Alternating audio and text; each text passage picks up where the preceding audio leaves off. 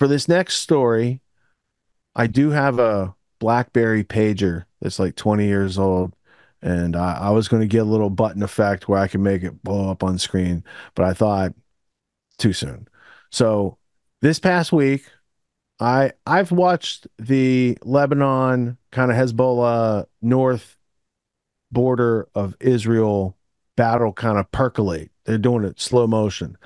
They throw some rockets, they throw some missiles, it goes back and forth, stuff blows up. And it's not affected either country totally to the national level, but it's been like smoldering for a while. So while Israel has these fronts open in the south with Hamas and they're invading the West Bank, which did nothing over there, they couldn't help with themselves but to start playing harder ball with Hezbollah. And so the story unfolds in a way that is at one point like it's devious and brilliant and military strategy. Like you got to applaud the logistical ability to intercept someone else's logistics without them knowing like that, right? Um, and because Syria and Iran are sovereign countries, these people can they're fine to fight with Israel. I don't have a problem. Like I don't have a like they can fight. It's not a case where like they have artificial prison and these people are women and children. It's a whole different situation. So while we're going to cover this story, it's like I'm not going to say that doing such warfare is inhumane. It's unsporting to take out civilians and not have like if you have the ability to bomb their pagers and make them blow up, don't you have an ability to know where the pager is and know what other devices are around the pager, for instance, right? This one's in a grocery store. We're going to take that off the list. This one's in a preschool. We're going to take that off. Oh, this guy's just over here and he's likely a jihadi. Then that's the rules of warfare. That's not women and children and civilians. But when you indiscriminately just send some stuff out into the marketplace and you blow it up, there's a lot of videos of the pagers blowing up in various cases and various places. And so, from a warfare between nations strategy, it's definitely going to cause pause on the other side. They're going to second guess their devices. They're going to have to come up with new scanning techniques. They were trying to be low tech, and Israel finally adjusted to like, oh, we can mess with your low tech stuff too, right? And then after those 2,400 pagers blew up, you had the hundreds of walkie talkies that they went to and reverted to blowing up the next day, and then the reports of the cars. So what I have in this media block is independent media coverage of it in a way that we would strongly disagree. And this would allow you to see, like, dude, they're talking about human beings and they're kind of being gleeful about it. And we don't have a stake in this war. We're not funding it. Like, this is not America. We're not doing this stuff, right? So that's it's like a dark Schadenfreude, like taking pleasure in other people's pain that you're seeing in this the Crowder clip and what's the other clip? Because Jimmy Dore does call him out on it. So there are some people that are like overly gleeful about the whole thing that maybe you shouldn't be so gleeful. Like maybe you should consider the situation. And I don't like to see anyone get blown up, like whether it's their hip or their crotch or their face or whatever. Like those people didn't necessarily take any action against the people that are actually doing the bombing, for instance. So there's philosophical argumentative levels, but there's also like the technical level. So we do have two, count them, one, two AI telly videos in this block because AI telly, we first encountered them during the first Trump assassination attempt, has a way of taking these situations and visually explaining them in a way that is, I thought it was at least palatable, if not, overly accurate, because there's not a lot of data. But this is plausibly how they would carry out such a intelligence operation. So we have one on the pagers and the walkie-talkies, and then we'll have the last clip will be Jimmy Dore. Gleeful reactions to pager attacks by deranged Israel supporters. He doesn't include Crowder in there, but I think it's just probably because he didn't see the Crowder clip that we're about to show you. So, I apologize in advance. This is the third Crowder clip in tonight's show, but it's different topics and it was good coverage. And I was driving back on vacation. I had limited access to review media this past week. So I wanted to represent the important stories. I think that even though it's I'm neutral on this, so it's not an opposite side of what I'd be on, but I would like hold to a neutral position on this topic more so than the immediate buy-in that just because Israel blew up some people that it's a good thing, because like they've lost their credibility and burned their trust recently with that type of stuff. So for discerning minds, we have the following block. Here is beep beep boom, as Crowder calls it.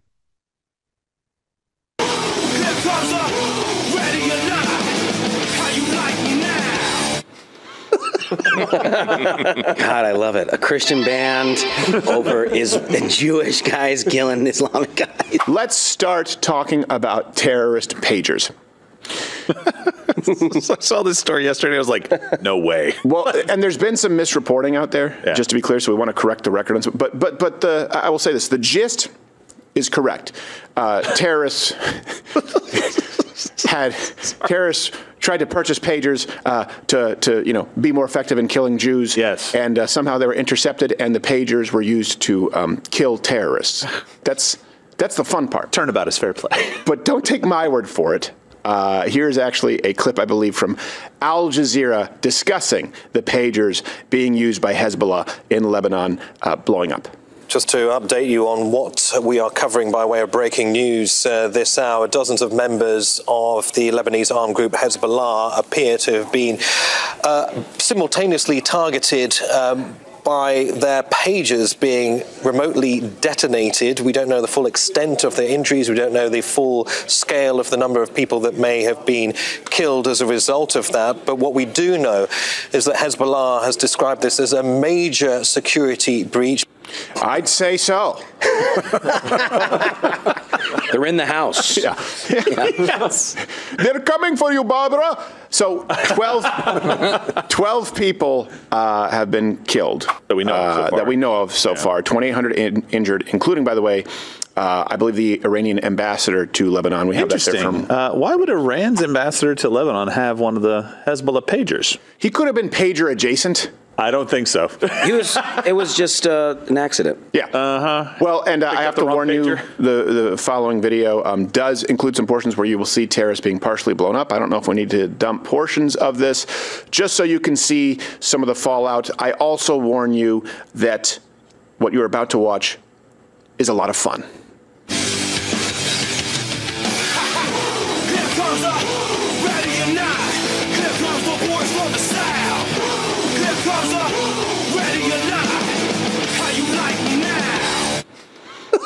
God, I love it. A Christian band over Jewish guys killing Islamic guys. It is fun. The world comes together sometimes. Yes. It does. And pagers, look, pagers are tricky. Yeah, they are. The old technology, it can be unreliable or unstable even when it's not being intercepted by Mossad. Mm-hmm.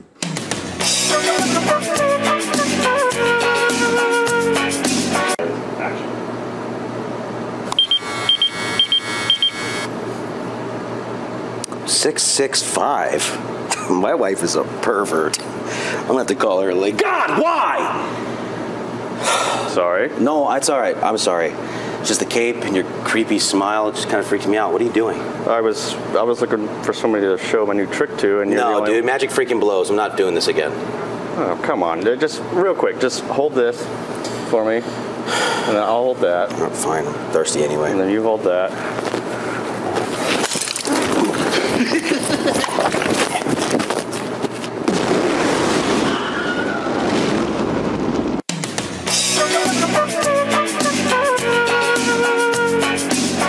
For new Mug Club members, there's an entire back catalog of Billy the Magician, so rest in peace. Yes. Kind of a dick. Pieces. Yeah. Well, maybe he survived. He may have survived. Who knows? Who knows? Yeah, could be like one of the Hezbollah. He could be 12 of the 2,800. I'm kind of surprised that the number is that low. I know. That 2,800 are injured and only 12 have been killed. The only way that this could have been more targeted is if they had a Jewish, like, reverse pickpocket physically walk up and place M80s into their jacket. Like, at a certain point, you have to go, okay, this is clearly very targeted, designed to minimize collateral damage. You know, it's war. You just swear the destruction of all Jews and annihilation. You know, you can expect a few exploding pagers, or at very least some snapping gum. So, it's a couple of handshakes. Yes. Oh, got me. Tricky Jew. So there has been some misreporting out there. Let me just clarify for those of you, and we make the references available every episode, link in the description, or go to loudwithcutter.com. Let me go through the timeline. Hezbollah, terrorist organization, ordered pagers. Okay. And there were some reports out there that said these pagers were manufactured by this Taiwanese company, Gold Apollo. They were actually manufactured in Budapest by this company called BAC Consulting. Okay, and then I believe there was a licensing agreement. Then it appears that these pagers were tampered with during the supply chain. From the New York Times, it says the explosive material, as little as 1 to 2 ounces, was implanted next to the battery in each pager. And here's the best part. Is that right before the pagers exploded, they received a message from Hezbollah leadership. So think about it. The terrorists are going to raise it up to face level. Like, beep, beep. Oh, my new pager. Have a blast. Wow. Whatever it is. Mazel tov? That seems suspicious. What? You're my sex bomb. I don't know. Oh, no. Shalom, shalom. It's like that is, you do have to appreciate a clever kill. I know, and that they paused it for just like a couple of seconds after the page was received. Like, so if you happen to leave it, in your pocket where it was, there go your balls. If you happen to leave it on your hip, there goes part of your hip. Yeah. And if you happen to be holding it, well, then you're one of the 12. Yes. I think the original plan was to have them like pick it up and check it. Yeah. In their face. Yeah. And then go boom. I can't. What did they use a QWERTY keyboard? I can't. I know. I mean, it was a good plan. Yes. Hey, is this supposed to be ticking? Shakes it like a Christmas present. Yeah, those clear ones wouldn't have worked, huh? No, they wouldn't work. What is this weird putty inside of it? What is it? It looks like a mini bowling ball with a fuse. Why is there an LED light blinking? Boom. And by the way, this was not even their first plan as far as capturing. You use what it is that they know, that they're comfortable with, these terrorists. Yes. This was plan B. Plan A was, well, you can see for yourself. It seems like that was. Come on. Actually, this was Plan C. Plan B was that, but with the goat. You were there. It's not just a stereotype. No, it's real. There are a lot of people. You got a goat and a kid. Jackpot! That guy can die a happy terrorist, and some did.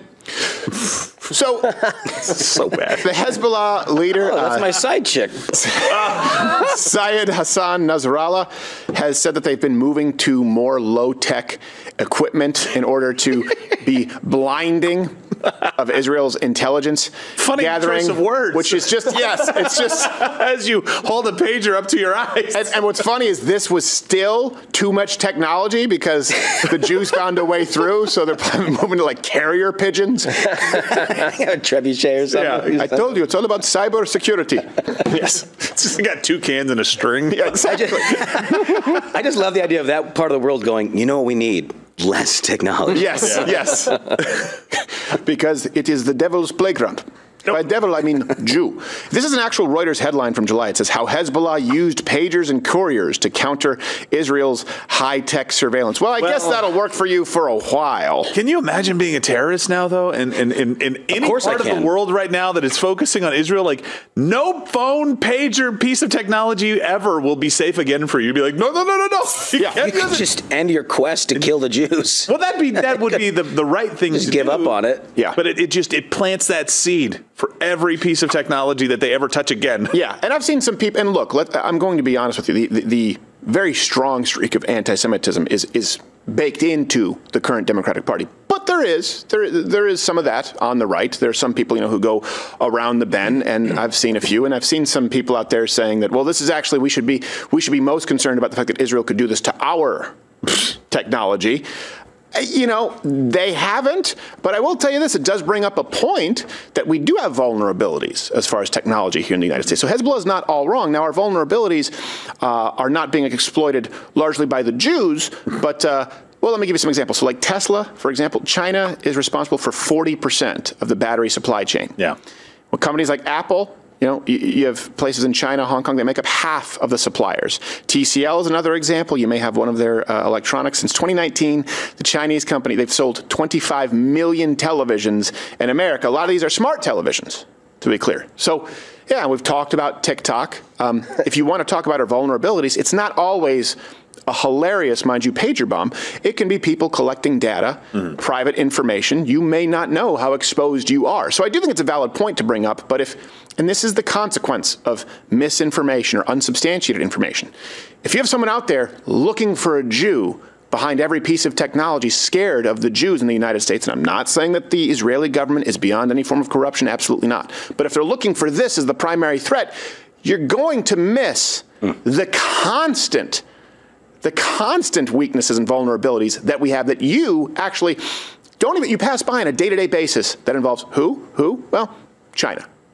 Let's be really clear about that. They do not have your best interests at heart. They're not an ally in any way, shape, or form. It's a communist nation. Yeah. So I do think it does bring up a valid discussion relating to our own security, because I don't think China's going to, give us exploding pagers. No, but that's the thing. Like, people have put, some really stupid people online, and you know who you are, have put out, posts basically saying like other countries could do this to us. And I'm like, well, only if they pack the phone or pager, if you have one, with explosives first, and know that you're going to go to the Apple store or Android store, whatever, and buy that specific phone. Yes.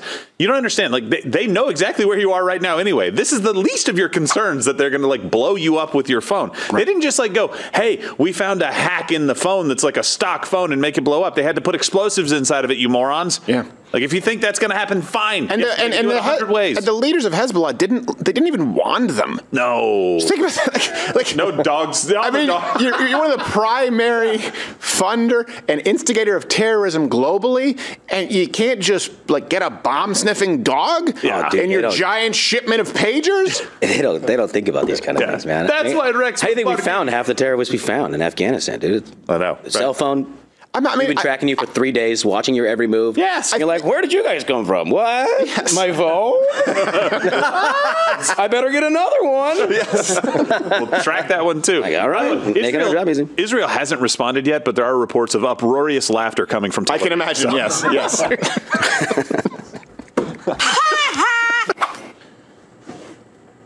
I see you're still watching. You follow. Hezbollah reportedly ordered around 5,000 pagers from Taiwan, a country known for producing about 90% of the world's most advanced semiconductors. These pagers were destined for Lebanon. However, what makes this story particularly intriguing is what allegedly happened during the shipment process. At some point along the way, a spy agency is believed to have intercepted the shipment and tampered with the pagers. They discreetly altered the internal components, replacing one of the two identical batteries with a hidden explosive device. This modification was done so subtly that it went unnoticed. Once the changes were made, the altered pagers were quietly sent back to Hezbollah as if nothing had happened. To help you understand better about the explosive pager, let's take a look at how it works. At its core, the battery powers the entire device. This is the speaker and emits audio alerts to notify the user of incoming messages. The motor adds a physical vibration alert, making the pager effective in silent mode. The radio antenna coil receives wireless signals like VHS, and the microprocessor converts these signals into readable messages. In short, these are often low-tech and difficult to track. Inside a typical pager, you'll notice these components working together, particularly the batteries which power the device. Now let's consider a hypothetical scenario. Imagine you're looking at two identical batteries inside the pager. Although this is speculative, if it were part of a spy agency, we might consider disguising one of the two identical batteries for a different purpose. One battery would provide the necessary power for the device, while the other could potentially serve as an explosive cleverly concealed within the pager. To expand on this theory, an alkaline AA battery weighs approximately 23 grams. Interestingly, reports in the news have mentioned that an explosive weighing about 20 grams was detonated. This similarity in weight lends some plausibility to the idea that a battery could be used as a disguised explosive device.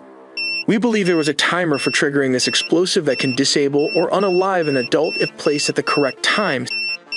Since 2000, 750 were injured, which cannot be a coincidence. In one instance, a pager explosion occurred at a grocery store, and a small handheld device, seemingly just another pager, was carried by a possible Hezbollah operative. It unexpectedly detonated, causing injuries to the user. The explosion, though localized, inflicted harm and sowed fear among those present.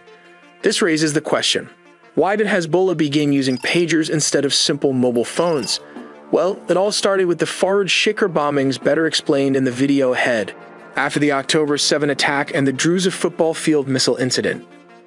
The Israeli spy agency started planning the assassination of Fuad Shukr. They did this by hacking into the mobile network of the Hezbollah military commanders. Let's delve into the details of how this assassination unfolded. Southern Beirut, Lebanon serves as a stronghold for Hezbollah, where Fuad Shukr resided in a fortified 7-story building. This building was not only his home, but also served as a base of operations, with his office strategically located on the 2nd floor, allowing him to oversee and coordinate critical military activities. On the day of the assassination, Fuad Shukr was working in his office, likely engaged in the planning and communication that were vital to Hezbollah's operations. Unbeknownst to him, Israeli intelligence was closely monitoring his movements and communications. According to reports, Israeli intelligence managed to intercept a Hezbollah phone call, which played a crucial role in the assassination plot. The intercepted call was manipulated to deliver a false directive, instructing Fuad Shukr to return to his residence on the top floor of the same building. The urgency of the message was designed to make the commander believe it was a matter of immediate importance. This clever ruse was a deliberate attempt to isolate Fuad Shukr in a specific location, ensuring that the strike would be as effective as possible. The plan succeeded as soon as confirmation was received that the commander had entered his 7th-floor apartment. The final phase of the operation was set into motion. An aircraft, possibly an F-16, was dispatched to carry out the precision strike. Equipped with a laser-guided bomb, similar to the highly advanced Spice weapon, the aircraft locked onto the target.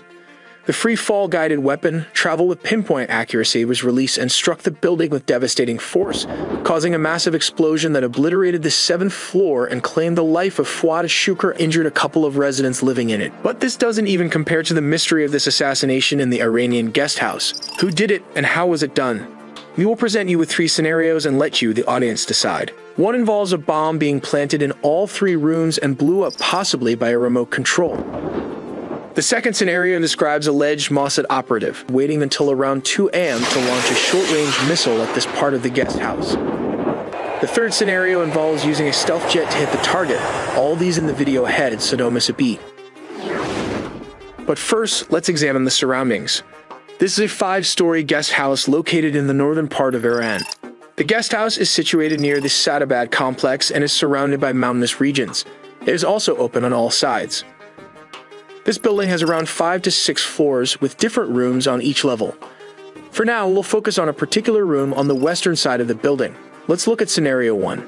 Ismail Haniyeh, a senior leader of Hamas, was assassinated by an explosive device covertly smuggled into the Tehran guest house where he was staying. This account is according to 7 Middle Eastern officials, including 2 Iranians and an American official. It's important to note that this is one of the most heavily guarded areas in Iran, under the protection of the Iranian Revolutionary Guard. For alleged Mossad operatives to infiltrate this protected area where the streets were thoroughly secured was one of the most daring and well-planned maneuvers they could undertake. From this top angle, we can see Haniyeh's car entering this part of the building. He stayed in this section of the guest house, probably in this specific portion, which has been reported to be his favorite area whenever he visits Iran. This is the tricky part.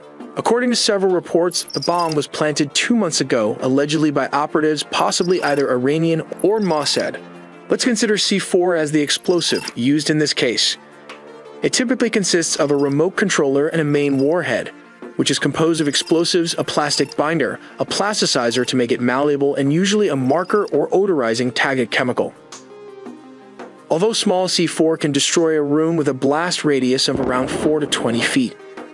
Here's how it might have worked. The agents, as suggested, placed the bomb in all 3 rooms 2 months ago. Then, when the time was right, it returned to the desired area near the mountain and activated the explosive from a safe distance by hitting the switch, taking out Haniyeh and his bodyguard, along with the destruction of this part of the room. Let's take a look at scenario 2. There were reports from some witnesses that an object was seen flying from the mountainous region and exploded late at night.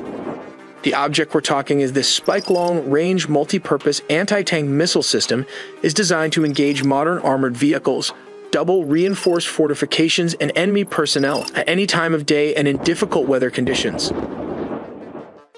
This missile has a range of 200 meters to 4 kilometers, which is well below the guest house. Here are the various parts of the missile. The homing head of the missile, known as the Spike ER, is located in the nose section. Behind it, there is an electronics unit and a leading charge of the cumulative warhead, followed by the main engine. In the central part of the missile's hull, there is a gyroscope and an accumulator battery, the main charge of the warhead with a safety and arming mechanism, and a fuse. The folding steering fins open as soon as they are out of the launcher. Steering drives, launch engine, and fiber optic cable reel are located in the missile's tail section. This is how it might have happened. Around 2 a.m., approximately 2 operatives began moving closer to the building, staying within a range of around 2.4 miles, which is around 4 kilometers. Once in position, the assassin or alleged Mossad operative activated the missile system. They used thermal imaging to see in the dark and guided the missile through an optical wire. This technology allowed the operator to precisely control the missile's trajectory, even in low visibility conditions. The view from the scope likely provided the operative with a clear visual of the target, guiding the missile towards its destination. The missile, as described, has 2 warheads, a precursor warhead at the front and the main warhead at the rear. The precursor warhead is designed to penetrate reinforced structures, such as double-layered concrete walls. Upon breaching the initial barrier, the main warhead then detonates inside the room, causing significant damage. The power and impact of the missile could have potentially destroyed 3 rooms in the guest house. It's important to note that the Iranian Revolutionary Guard reported that a short-range projectile weighing 7 kilograms was launched from outside the compound, consistent with the described attack. This information aligns with the possibility of an external assault using a missile system like the Spike. And the final third scenario involves using a stealth fighter jet like the F-35. However, Iran's air defense forces include the S-300, a Russian long-range surface-to-air missile defense system. Iran purchased the S-300 from Russia in late 2016 for $800 million. Given this, I doubt Israel would risk a $100 million aircraft for a single target, such as this guest house in Tehran, especially considering the potential for being targeted from every angle. Therefore, what I think is happening is that a short-range missile, like this one, might be used instead, but in the fog of war, any one of these could be a possibility. We also make original engineering content, so please subscribe and hit the notification bell for more videos. Story from ABC News. Israel, it is now confirmed, numerous reports, is behind the pager explosions, sources say, as Hezbollah vows reckoning. I'm hearing reports that Israel is now in a state of security lockdown or high alert over fear of reprisal after 2,800 people were injured. I'm going to say this right off the bat. For this segment, for those watching, the quick version of the story is yesterday news broke. Thousands of pagers exploded, injuring Hezbollah fighters.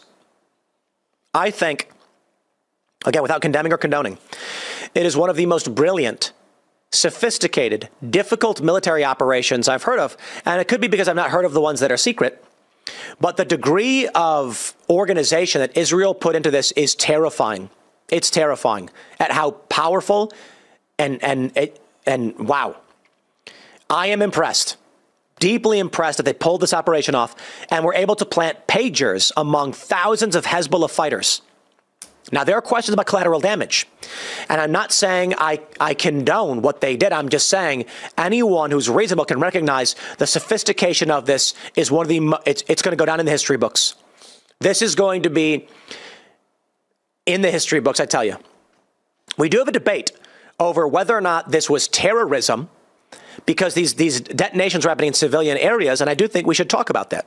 I'll give you my thoughts as well. ABC News reports Israel was behind the deadly explosion of pagers across Lebanon on Tuesday, sources told ABC News. At least 12 civilians were killed and at least 2,800 people injured in the explosions, according to these Lebanese authorities. Around 460 of the injuries were critical and required surgery. Lebanese Health Minister Firas Abiad said, most victims are suffering from eye and facial injuries, while others suffered injuries to hands and fingers. Likely what happened is that people's pagers got an alert. They picked them up, and it blew up in their faces. Now, for those that are wondering what happened, Hezbollah in Lebanon uses pagers because Israel can intercept cell communications. The idea is Israel may intercept a pager signal but you can then use a landline to communicate with your source or whatever, and that Israel can't get access to. Apparently, Israel somehow intercepted a shipment of pagers that was headed to Hezbollah, was able to plant small amounts of explosives in all of them, and then waited a very long time. They had no idea. There are many people that are terrified as to what this means. Some are worried about whether they can buy products or whatever. Now, here's the fascinating thing I will say about ABC News. They say 12 civilians were killed. I'm sorry, you're giving me the Lebanese government line in a war. The Hezbollah militant group said it was conducting a security and scientific investigation into the explosion of pagers across Lebanon on Tuesday. I think we're going to need an independent assessment about were they actually civilians who died, or were they Hezbollah militants? Because right now, if you just say they were civilians and people were injured, well, then the argument is going to be pressed that Israel was targeting civilians. But the actual reporting initially is that Hezbollah militants suffered this. Now, there is a question about whether or not we should approve of or condemn or condone detonating explosives in civilian population areas, because civilians will be injured by this. They go on to say Hezbollah said 11 of its members were killed on Tuesday, though, as is typical of its statements, they did not specify how they died. So 12 civilians were killed, 11 members. Oh, hold on there a minute. If you're saying 12 civilians died and Hezbollah is saying 11 of its members died, we're not getting 23 as the number. That is to imply the civilians listed as dead and the Hezbollah fighters are one and the same. There may be an extra civilian death. Quote, we hold the Israeli enemy fully responsible for this criminal aggression, which also targeted civilians and led to the deaths of a number of martyrs and the injury of a large number with various wounds, Hezbollah said. In a Wednesday morning statement, Hezbollah said it would continue operations to support Gaza and vowed a reckoning for Israel for the massacre on Tuesday. The dead and injured included people who are not members of Hezbollah. Lebanese officials said that an 8-year-old girl and an 11-year-old boy are among the dead. Israel has not commented on its alleged involvement in the apparent attack, which prompted chaos in the capital, Beirut, and elsewhere in Hezbollah's South Lebanon heartland. Around 100 hospitals received wounded people, the Lebanese Ministry of Public Health said, with hospitals in Beirut and the southern suburb quickly filling to capacity. Patients were then directed to other hospitals outside the region. The Iranian ambassador to Lebanon, Mojtaba Amani, probably pronouncing it wrong, was among those who had one of the pagers and was injured in an explosion Tuesday, according to Iranian state TV. The diplomat said in a phone call that he was feeling well and fully conscious, according to Iranian state TV. At least 14 people were also injured in targeted attacks on Hezbollah members in Syria, according to the Syrian Ministry of Foreign Affairs. Axios is reporting that Israel conducted the Lebanon pager attack. They pushed up their timeline, fearing that Hezbollah was figuring out what was about to happen. They say Israel decided to blow up pagers carried by Hezbollah out of concern its secret operation might have been discovered by the group. The attack took place as tensions rise between Israel and Hezbollah, which U.S. officials are highly concerned will devolve into an all-out war. The AP says exploding pagers in an attack on Hezbollah were made by a Hungarian company, another firm says. Get this. Some rumors indicate speculation. The pagers were made by a Taiwanese company, but Taiwan says that these were delivered to maybe a Hungarian or Bulgarian company or something else. We don't know. AP is saying it was made by a Hungarian company. Some reporting is that there was that one of the companies in question was a shell company, meaning Israel may have set up a fake company, knowing Hezbollah was looking for pagers, and then actually was the supplier of explosives to Hezbollah. Now, there are questions. They say, Noah, we have a super chat coming right now. Noah Sanders says, Daily Wire just sent us a story. A second Israeli strike against Hezbollah on walkie-talkies happening today. Breaking news. Holy crap. Let's grab this one if we can get this. I'm going to pull this one up in real time. Wow. Holy crap, my friends. This is unprecedented. Also, shout out to Am I Racist? I'm such a big fan, Matt. You nailed it. But anyway. This breaking news right now, Israel detonates thousands of Hezbollah walkie-talkies in second strike. Holy crap. Wow. Look, You can criticize Israel all you want, but I'm going to say this. They are not to be trifled with. Let me just okay, look, my point is, war is bad. We don't want war. I'm just saying, I have never been more shocked by the sophistication of Israel's military tactics. I can say Hezbollah's firing rockets into Israel. I'm not going to get into this whole argument about who started what or when or why. I don't know. I'm telling you this. If you can't stand the heat, get out of the kitchen. Daily Wire reports Israel reportedly conducted a second wave of mass precision bombing against Iranian-backed Hezbollah terrorist organization on Wednesday, detonating thousands of walkie-talkies used by the group. Quote, Israel blew up thousands of personal radios which were used by Hezbollah members in Lebanon in a second wave of its intelligence operation, which started on Tuesday with the explosions of Hezbollah pagers. Oh my, I mean, this attack has the capability of ending operations in Lebanon. The fear, the chaos, the destabilization that could be caused by this is the kind of attack that could have Lebanon dropping to its knees and saying, Israel, please, please stop. You guys got to understand the chaos they have sown with a second attack. You don't know which devices now are implanted with explosives. At any minute, this is terrifying. Israel, if they were to claim responsibility here, could say to Lebanon, these are not the only devices. Certainly, we're not going to tell you. You are now going to have to spend tens to hundreds of millions in, you're going to go ahead right now, destroy every electronic in the country. You have no idea. They could say it's not just walkie-talkies. Israel could even say a certain lot of TVs. Israel could say, oh yeah, the TVs you guys have in your homes. The TV could say your cell phones. The TV, they use pagers to communicate, but they may have still have cell phones. The fear and the chaos that this has wrought, it could seriously result in Lebanon just standing down. Now, like it's likely. I think it's likely to escalate, but the scale of this now with walkie-talkies, he added, the personal radios that were booby-trapped in advance by Israeli intelligence services and then delivered to Hezbollah were part of the militia's emergency communication system, which is supposed to be used during a war with Israel. Oh, my God. Ladies and gentlemen, they detonate the pagers, leaving thousands injured. They wait. Hezbollah then grabs their walkie-talkies to begin communicating because their pagers are gone. The walkie-talkies then blow up. Wow, man. I don't like war, but I'm not going to get involved in who's deserving of war. I'm not playing that game. That is not for me. You got people posting videos of children getting hurt and all that stuff. I'm not a fan of collateral damage. But we're talking about a region at war. And all I can say is, as a military tactic, oh my God. The first round of explosions related to the walkie-talkie and pager attack incident occurred in Lebanon's capital, Beirut. This also affects several other areas of the country at around 15:45 local time, which translates to 3:45 p.m.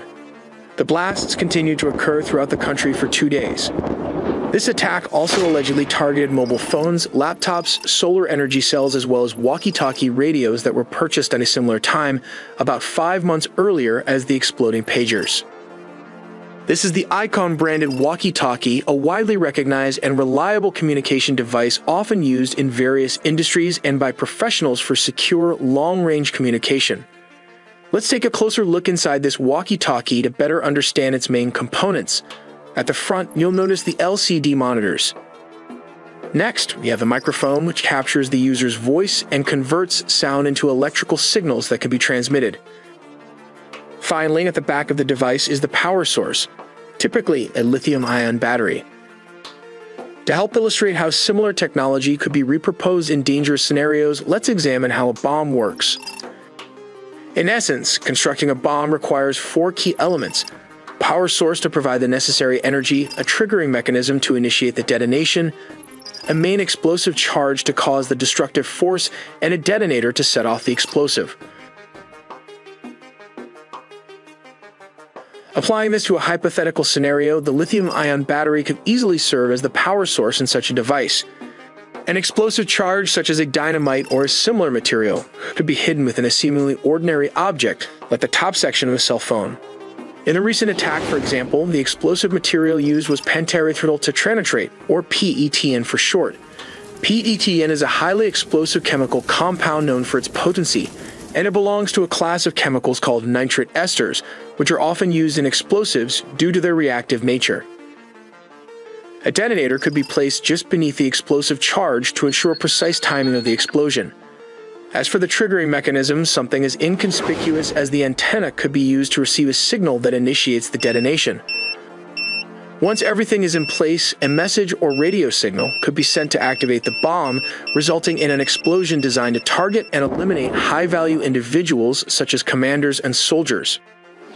Let's take a look into the origins of the walkie-talkie. This is a Japanese-based radio communications and telephone company. Interestingly, the company announced that the production of several models of their ICOM handheld radios was discontinued 10 years ago. So where and how they were counterfeited still remains a mystery. Now moving on to the origins of pagers is a bit trickier. 5 months before the explosion, a Hungarian company called BAC Consulting bought the licensing rights from a Taiwanese company named Gold Apollo. Unconfirmed reports suggest that the company shipped the products, and at some point along the supply chain, explosives were planted along the way. The products were then shipped back to Hezbollah. To help you understand better, let's simplify the shipping routes. Hezbollah ordered the pagers from Hungary, but the products were allegedly made in Taiwan or somewhere nearby. Afterward, they were reshipped to Lebanon from Hungary, and that should have been the supply chain. A quick recap and correction with this pager.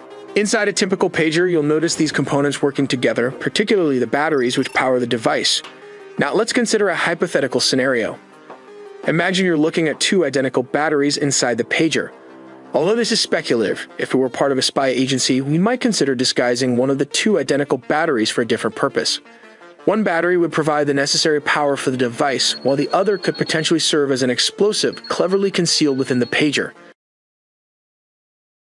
Hey, come see us on tour. We'll be in Tempe, Arizona, Burbank, California, and we're going to be in Honolulu, January 11th. Go to jimmydore.com for a link for tickets. Dave Portnoy, who I love for his pizza reviews, is a Zionist. And that's very heartbreaking. A lot of people I like are Zionists. It's it's heartbreaking. It really is. If you're programmed not to know what you don't know, how are they going to know? Like, that is, first of all, Hezbollah, as soon as you say Hezbollah, that means it's justified in the minds of 70% of people. Right. I don't, like, Hezbollah, as far as I can tell, what are they? A political party? I don't know what they are, but I've always heard of them as bad terrorists. That's all I've ever heard of them as. I don't know anything about them. So how do we feel about Al-Qaeda relatives that got killed? I remember how I felt. Man, whatever. Don't be families with terrorists.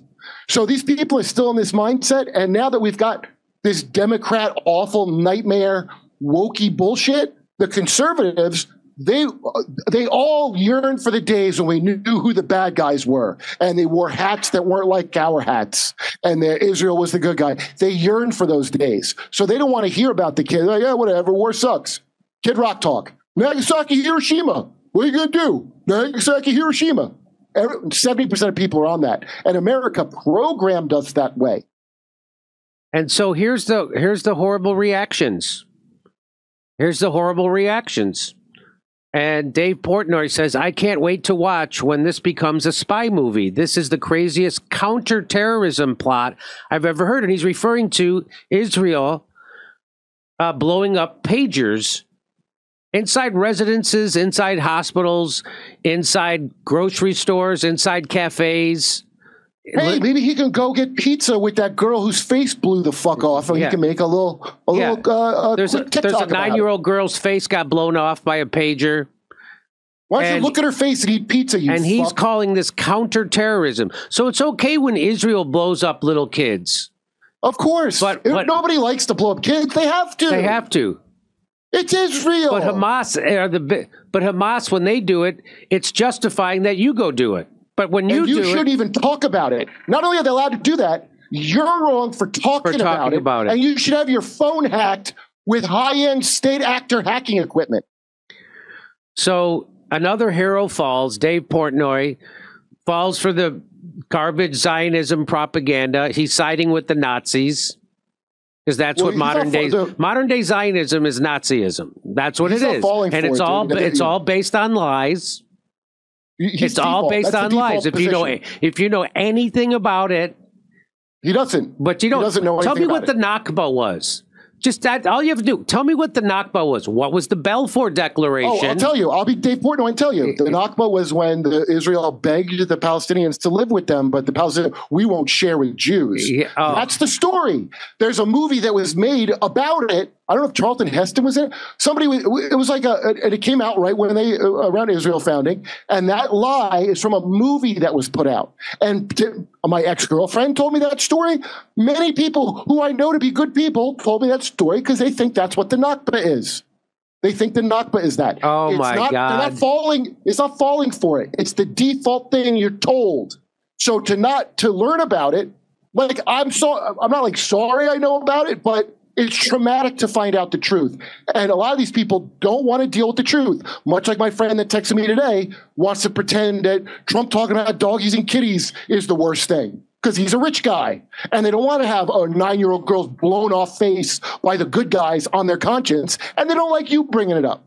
They don't think that, they think the worst thing is that Trump talked about dogs and cats, and not the worst thing that we Rex Haiti occupied it, stole all their natural resources, screwed over their people, and made them desperate enough to move to America. That's not the horrible part. The horrible part is Trump said dogs and cats. I know. Yeah, but not Hillary Bill trafficking children out of there. That's not the worst part. That's not the worst part. Conspiracy. I can't believe these people. So Ian Carroll comes on underneath Dave Portnoy and says it was a terrorism plot, not a counterterrorism plot. This is terror. This is just straight up terrorism. This isn't counterterrorism. Setting off bombs in residential areas surrounded by civilians with no awareness of location is terrorism. So I know Dave Portnoy doesn't know this because he doesn't associate with anybody who's willing to tell him this. So I'm willing to tell him this in a video. If you tell people, in person, I'll talk to people and I'll bring up minor things that are not, I don't even question Zionism or Israel's right to exist. To me, that's beside the point. The terrorist acts going on now, I'll bring up, and they go, they just want to change the subject. I don't even want to get into it. So if they think you know something, they don't want to hear it. They don't want to hear it. It's just like during COVID when I would talk to the top comedians in comedy in the United States, and they were just like, I don't want to hear it. I don't want to hear it.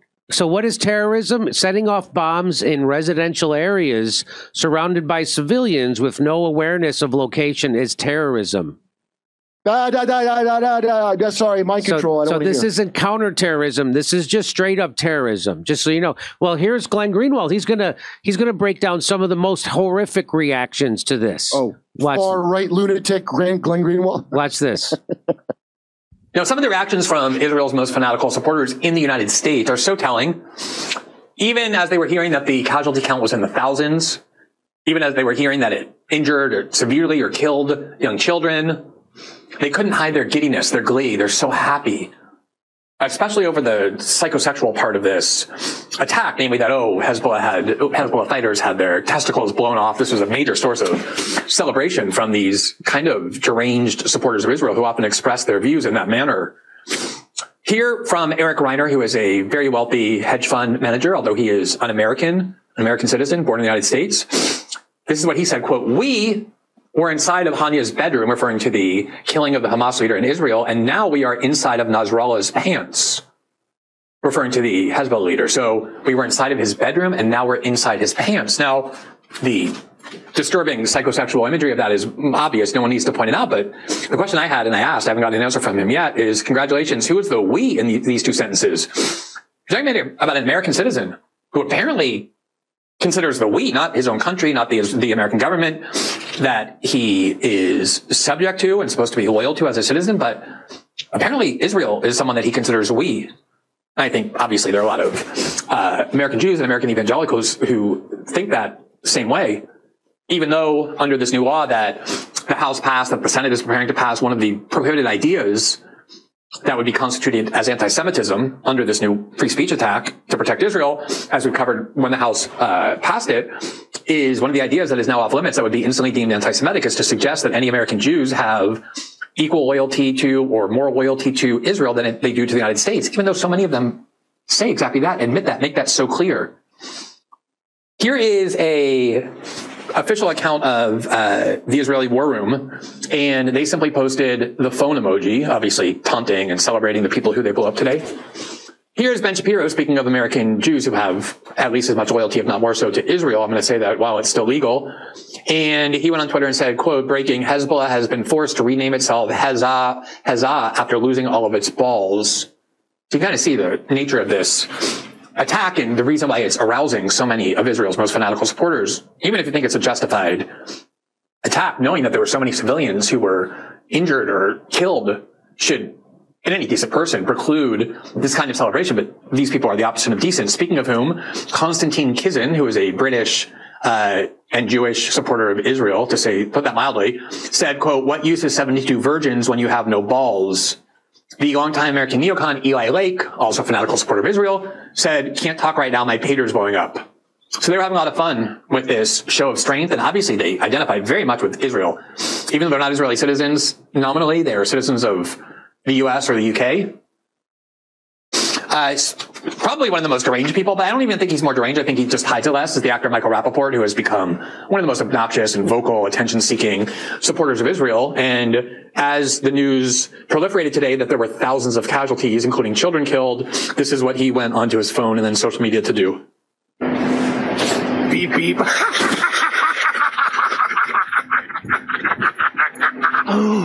Beep, beep. Beep, beep. All right, these people are just deranged. They're degenerates to respond to violence, including the death of children, in that manner. Well, ask any comedy club that had to work with Michael Rappaport, ask any of the employees how that was, and they would rather have their dicks blown off by a pager, I promise you.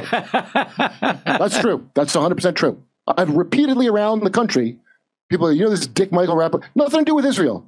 He's just that much of a piece of shit. So those are the fantastic reactions. And tell me Zionism isn't a mental illness. It's a mental illness that infects almost everyone in our government. Almost everyone in our government. Almost everyone in our media. Except for the people they fired at MSNBC. And even Mehdi Hassan turned into another shitlib the other day. So he's doing the both sides thing. Because he wants his job back. He wants. Oh, that's right. I guess his YouTube show isn't taking off like he thought it would. Oh, it turns out he should go back to his classic old roots, his acoustic stuff, where he was like the Kafirs and this far right radical Islamic thing. I bet now's probably a real good time to start it money wise. And so what they're reacting to is... All right, so between pagers and walkie-talkies and solar panels and all that good stuff, my question would be, if you could do all that stuff to Hezbollah, why didn't you do that to the Hamas leaders and spare all the women and children over the past almost a year at this point? But I guess none of the mainstream media outlets would find benefit in asking such a question. But I think Hezbollah is probably going to have a new rule. It's BYOP, bring your own pager, and they're going to question where their consumables come from now on, of the electronic variety. What do you think, Scott? Ah, man. I mean, when I first heard this story, I was just like, whoa, again, that's like an onion right story, there, dude. Yeah, it really is. It's just crazy. So that's a good point you just made. Like, I hadn't even considered that, where it's the idea that, if they have the capability and the wherewithal to do such targeted attacks in situations like this, then it kind of actually really kind of spotlights the fact that they really are trying to create some sort of conditions where ethnic cleansing, where these people are getting wiped out with no chance of returning or repopulating the area. So that's definitely significant. But it really is interesting, like how many pieces had to fall into place, like this huge story of international intrigue and shell corporations spanning multiple countries, and just the planning and that went into all of this. Like, it's just like, wow. It also Wow. occurs to me that Israel doesn't necessarily have friendly relations with all the countries that might be involved, but MI6 and the British Empire do. So maybe they had some help. Yep. And then also, if they have the wherewithal to, and some of those other stories that they covered about the assassination in Iran, where it's like they have the wherewithal to plant explosives in situations long before they are needed. So they know that they need to plant a bunch of explosives in certain buildings prior to incidences happening, and then triggering those explosives when the time is right. They also seem to be experts with shoulder-fired missiles, which the alleged Trump assassination teams might or might not be using. Yeah.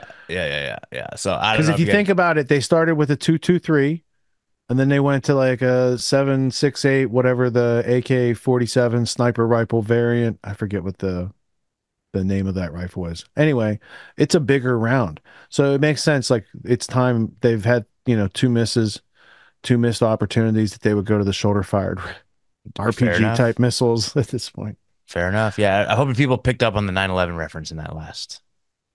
Yeah. See, like having the forethought of plant explosives ahead of time, and anyway. WTC-7 didn't kill itself. Yeah.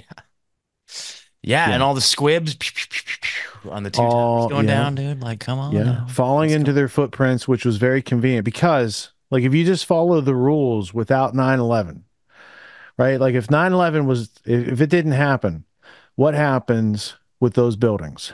Because they built them, tallest buildings in the world at the time in the 1970s. What was the plan to deconstruct those buildings? In one of the most valuable pieces of real estate downtown. The building has a duration. They know how long it's going to last and when it has it's going to be failing inspection because of corrosion in the joints and stuff like that, right? So the buildings are built, the buildings have a lifespan. Prior to 9/11, what was the legal, legitimate way to de-verticalize those buildings? Those insurance companies, those owners would have never paid the fees. Those buildings had asbestos in them.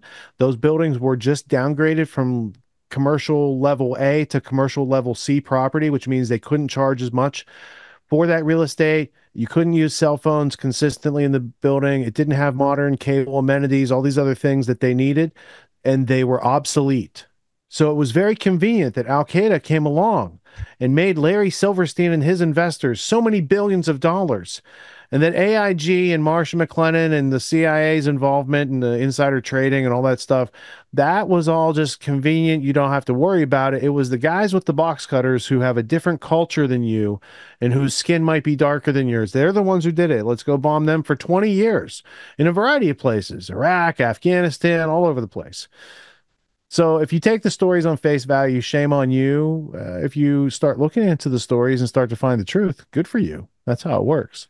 Yeah. And there's more clips to learn from in tonight's session for sure. For sure. Yeah, that's how we roll around here, man. And Spielberg's already making a movie about this too. Of course. Yeah. Of course. I mean, this is very, I don't know, man. Like it's kind of spooky, at this point. It's like it is. Watch what we say. I'm not gonna get any new equipment anytime soon. So that's right. We're good. Antique equipment is the way to go. Yeah. Everything's going to become clear. That's what they want. Everything clear so you can see inside. Yeah. So you know that that's a real transistor. How do you know what a real transistor even looks like? See, it gets back to the ignorance on our part of the grammar of the things we surround ourselves with and our lack of understanding in the things that we use on a consistent basis. Twice a year, I teach a course called Autonomy. It's a 12-week course. It teaches leadership, entrepreneur skills, executive skills, all these types of things that I saw were taken out of our education system in order to make the schooling or indoctrination system that we've all probably went through.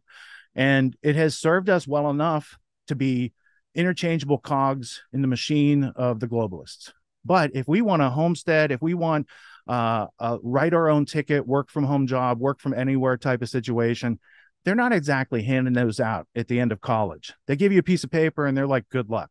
So reality is dropping us off here, but the demands of reality are up here. So I created Autonomy to help people close that gap for themselves so they can level up their skills to the demands of the situations that life is putting in front of us presently. Life's demands of intellect and understanding precision and complexity are ever increasing. The schooling didn't prepare us for it. The media is not going to do anything but reinforce what schooling prepared us for.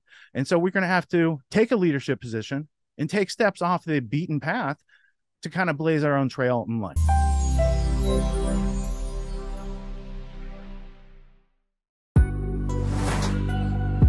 What makes the Grand Theft World podcast unique, invigorating, exciting, and informative? Most other podcasts out there are either doing straight up interviews or they're just covering the daily news. They're covering current events from the day they happened. And that is effective. It's useful.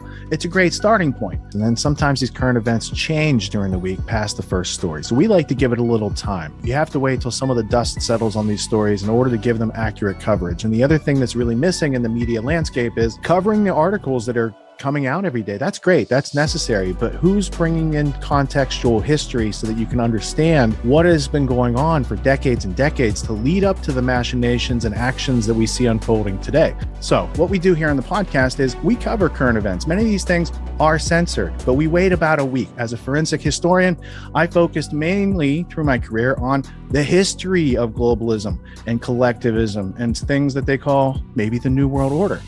There's a lot of facts to these sort of circumstances, groups, events, activities, working groups that they've had over time. So for Grand Theft World listeners, we not only break down the current events, most of which that are censored during the week, we provide you with contextual history, we give you the source notes, the references, we do deep dives, and this really empowers you with an understanding of context and history so that you can make more informed decisions in your life. There's also a community, a membership where you guys can actually ask questions and we can get into the show and we can share evidence. And there's a town hall weekly for Grand Theft World for those who listen to it and are interested in covering the stories that we don't get to during a 6-hour show. Listening to it an hour a day, you could easily consume the week's news, but you're going to have substance and meaning and context and understanding. And with that, you can make higher quality decisions in your life. So if you're interested in more quality in your life, go to grandtheftworld.com, click podcast at the top, and we'll see you there. Thank you. These allegations are false. This isn't Grand Theft Auto, folks. This isn't a video game. What are the most surprising things that you discovered once you started pulling on that thread? Who he was connected to, what institutions he was influential over, what events he participated in? Come on, man. What are we talking about? Come on, man. No. You don't have to think about it, dude. I got this quote because you said you didn't know much about Klaus Schwab. I made it my job to, as soon as this happened, I'm like, okay, this guy's their front man. Let me learn about the official history of the World Economic Forum. I got their 40-year history. I got every book that Klaus Schwab has written or ghostwritten. I went through those books. This is one of the most interesting passages. Come on, man.